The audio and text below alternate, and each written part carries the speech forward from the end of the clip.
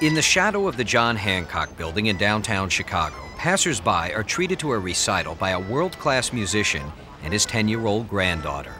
People rush by, occasionally dropping money into their case, with no way of knowing they're helping to support a family whose journey has brought them across international and ideological borders. How long has your grandfather played music?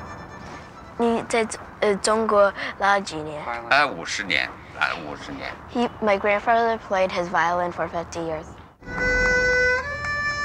Ying Wei's journey to America is an epic story of artistic expression, political persecution, loss, and hope.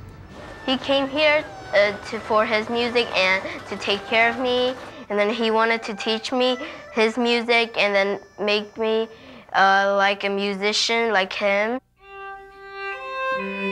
Ying Wei's story begins in China just after World War II.